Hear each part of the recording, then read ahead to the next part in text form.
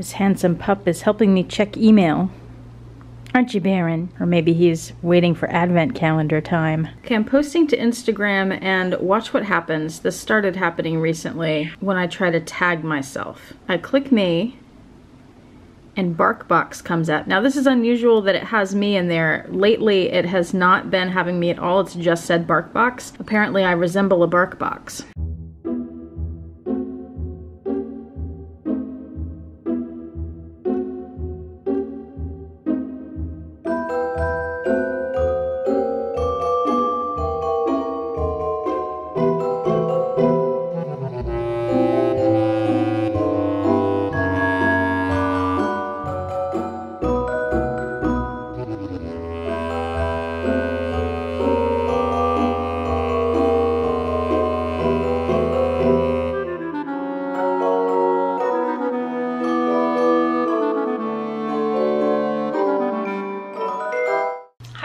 Autumn Beckman here. I'm in our storage closet at our building. I just took the dogs out and then came over here and wanted to tell you something funny. Our building is funny because it's a nice building. It's not like a super high-end luxury building. There are much nicer places than ours, but it is still a nice building and it's in a very nice neighborhood. And it's funny because very often when you walk down the hallways here, the hallways reek of marijuana smoke. And I just think that's funny. How do I know what it smells like, you ask? I do not partake myself, however. I do hang out with a lot of artists and musicians, so I do know a lot of people who smoke. And also my father was, among other things, a drug dealer, and pot was his drug of choice, so I grew up around it. Personally, I'm not a fan of the smell. I don't really like being around it, but I do think it's funny. Happy Vlogmas, day 8. I'm here to get our Christmas decorations out. Borrowed a shopping cart from a store around the corner. I will take it back.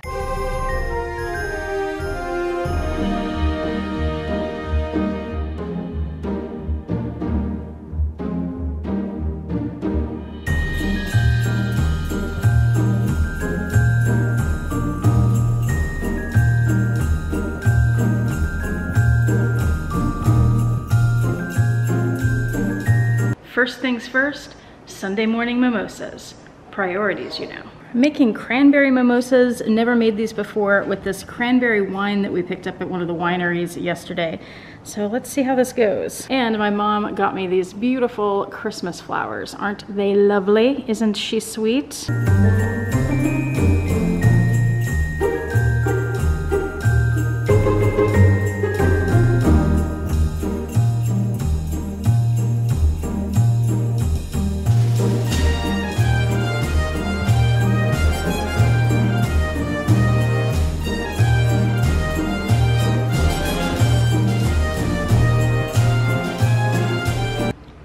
It's all right. Hey, the boyfriend, you want to come taste this? Here. Thank you. He doesn't want to be on camera, so you get to look at me. What do we think? I probably prefer orange juice, the standard mimosa, but it's good. I'm gonna drink it. Do we need more cranberry, more champagne? Oh, always more champagne. Yes. Taste that. Mo better. Mo better. Okay, good. Tastes more like champagne. Kind of liked it better the first time with a little more cranberry. By the way, all of the wine tools you just saw me use are available on Amazon. Amazon, for all your wine bottle opening needs. And I will link them all below. Oh, and my sister might be doing a segment for my Vlogmas. She doesn't live here in Houston. She's in another town like 5 hours away, but she is a professional baker. She has her own bakery. So I thought she might be able to give us some helpful holiday baking tips. Is there anything in particular that you would like to learn from her? I'm trying to come up with ideas of things she could do. Let me know in the comment section below.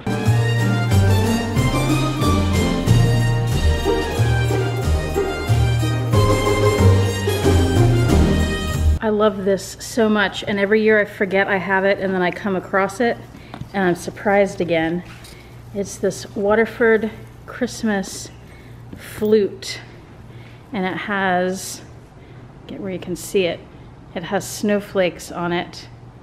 And I use this every holiday season for the last few years since I found it at TJ Maxx. We used to have a Waterford outlet closed a while back, which was very, very sad for my sister and I. I was at Times Square on New Year's Eve one year and I got to see the ball drop from very far away. I was actually standing in Central Park, but you could still see down Broadway and see it. And I thought it would be nice to have this to commemorate the New Year's Eve that I spent there. There it is. So it's Times Square, it's got the ball up on top. It's very pretty, and it's 2008, which I think is the year I was there. And it says Times Square Ball 100th Anniversary. Yeah, I'm pretty sure that was the year I was there. I have a small but growing nutcracker collection. I try to add a new one each year. This is by far my favorite one and the most special one. This was given to me by the boyfriend a few years ago, and this nutcracker is very special because it was hand carved in Germany, and it was carved in the likeness of the person who made it, and it is also signed on the bottom. This nutcracker I picked up last year at TJ Maxx, and it is an FAO Schwarz nutcracker, and that is special to me because the first time I went to New York, I was 7 years old, and the thing I remember the most is FAO Schwarz. This nutcracker, the Woodlands one, I picked up at Joann's Fabrics of all places. That was one of the cheapest ones at about $20, but I love it. This wine nutcracker, no surprise, was a gift from my mother, and that one is by Kurt Adler. I think she got it off Amazon, so I'll link it below. This nutcracker I also found at TJ Maxx, or Marshall's actually, I think, and it is a Steinbock. There was a point at which I thought I'd have a collection of Steinbocks, but this is the only one I've purchased so far. He has this piano. It lost a little flame on this candle last year. This one still has one. But if you turn it around, it's actually a music box. That's a cool one. Unique, I thought. And then this one, this reindeer nutcracker, that's a calendar, I picked up last year at Target. They have some pretty cool nutcrackers too, and I'll link those below. Hello, Roxy, are you enjoying this history lesson? And then last year, somehow I picked up 3 of these little balloon dogs. I purchased this one from our Dachshund Rescue, and then I think both of these were given to me. And then I got this one this year from Jill of MJ Lux on YouTube. She sent this to me, which is so sweet. And I have this one from Hobby Lobby to remember my dog's past. This cup we always keep out. It was given to me by the boyfriend's mother one Christmas, and she has since passed. This snowman, it's a cookie jar. His head comes off. That's a little frightening. I painted this at one of those paint your own ceramics places, and that's me down there on the sleigh with the reindeer, Rudolph up front. Just a little tip, I always use one of these for the Christmas trees. So you plug this into the wall, you plug the trees into here, and I use it for our curtain lights too that I'll show you. And then you just press the button to turn all the trees off and on. And then this is my collection of what I consider my real Christmas decor besides the nutcrackers. So my color scheme for Christmas stuff is burgundy, ivory, and gold. Poor Angel, her wings fell off years and years ago and I've never fixed them. And then of course we have our stockings. And I'll give you one guess as to which one is Roxy's. Hint, it looks just like her. And we have snowflake and dog stocking hangers. All right, this is pretty much the finished product. So I've got 2 trees over there. One of them I elevated onto a cake stand, and this one is taller than the other 2. I got the trees at Hobby Lobby years and years ago, and then the middle is all ready for presents. And it does hide some of the boyfriend's photographs back there, but that's okay. We get to see those all year. They can be partially hidden for a few weeks, I guess. There's a close-up of one end of the decor, with a sweet little Baron dog in the sun, and a close-up of the other end of the decor. And there you go. And a close-up of the birdie. Super close-up. Super close. Uh-oh, she's gonna come get us.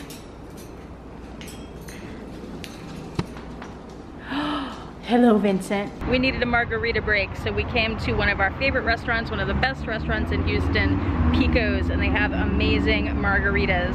I do have to say though, they don't compare to the margaritas that the boyfriend makes. If I'm being totally honest with you, his margaritas, they're really the only reason I hang out with him. They're pretty fantastic. So we're gonna go in and have some drinks and a little food, and this is my bag of the day, the Louis Vuitton BD25 in the Damier Azur, and had to flip it around. I've got my small Vachetta luggage tag with the A stamped on it in gold. All right, margarita time.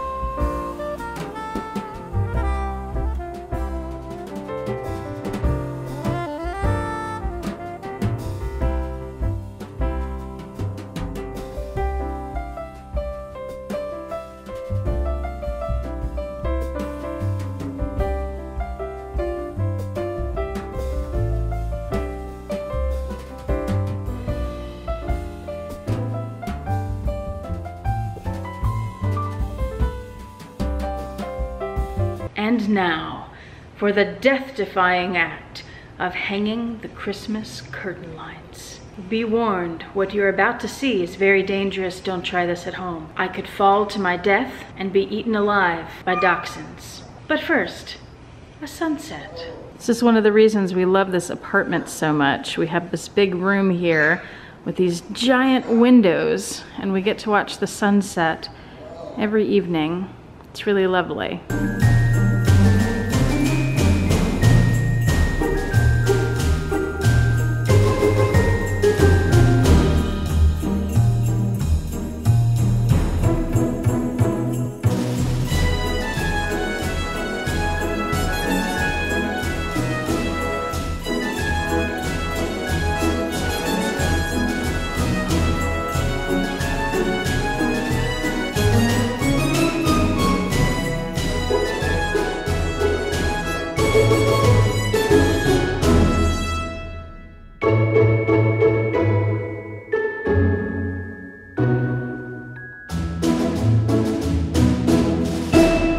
Well, the apartment is finally all decorated. I think it looks great. What do you think? I managed to survive the hanging of the Christmas curtain lights. It's always precarious. We never know if I'll make it or not. And we know it's almost Advent calendar time, and check out what's going on behind me. In the chair with me this time. Ready to go. Before we do that, I have the tea of the day. This is the Sweet Tart, which was the sour cherry tea, and I haven't even put my nose up to it yet. I can definitely smell the cherry. This is right out of the teapot, so it is too hot for me to taste right now. So let's go over here, because it's Advent calendar time. Sugarfina Day 8. Now we're talking dark chocolate sea salt caramels. Rich and creamy caramels are dipped in superfine dark chocolate with just a kiss of sea salt. I've had this one before, so I already know I love it. David's Tea Calendar. Door number 8.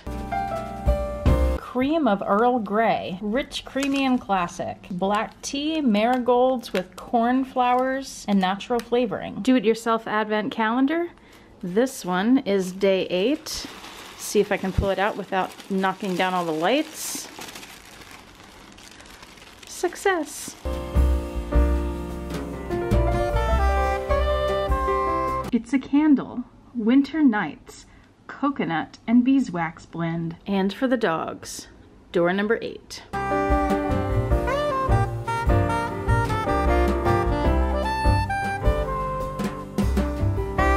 You ready? You ready for your cookie?